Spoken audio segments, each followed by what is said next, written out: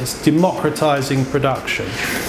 So we can bring production parts locally rather than get them shipped from abroad and have delays in the supply chain. Let's take a simple one, a drop-down tray table on an airline that we all know about.